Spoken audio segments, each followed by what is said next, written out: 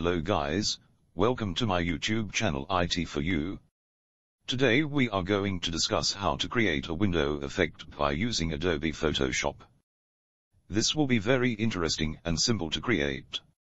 For this we first need to go to Adobe Photoshop. Here I have an image in which I am going to create a window effect. So, firstly I am going to create a new file. You can choose the width and height according to your requirement. Now I am going to select Rectangle tool. And will create some small boxes that will look closely like to a window. You can also follow the steps while I create the boxes. Here I have created a box, now I am gonna make its copies. By the help of Move tool I am going to create its copies. To copy the box, press Alt with mouse click and drag it beside the box. Your box will be easily copied. Now I am going to do this few more times. Now, to save the time, I am going to select all 4 boxes, and will make their copies below.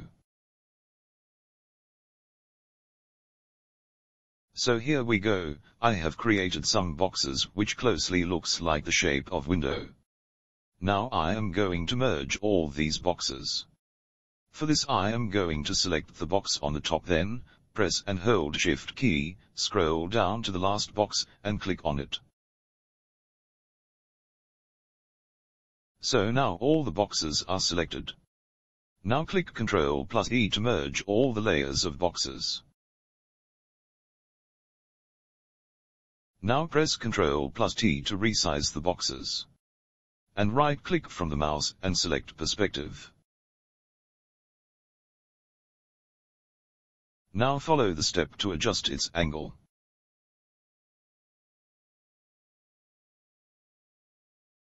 Here we go, now we have adjusted its dimension according to window shadow look like.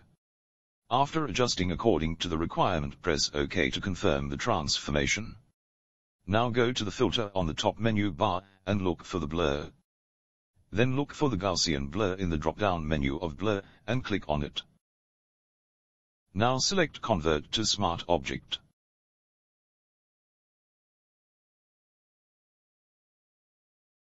Here you can enter the radius according to size and pixel of your canvas. I am selecting 25 according to my requirement. Now press OK. Now select Rectangle Marquee tool. Create a selection around the object you have created. Now go to the Edit button on top menu bar, and look for the Define Brush preset. Here you can enter your desired name. I am entering here Window Effect. And click OK. Now go to the image file, look for the brush menu in top menu. Then look for the brush you have just created.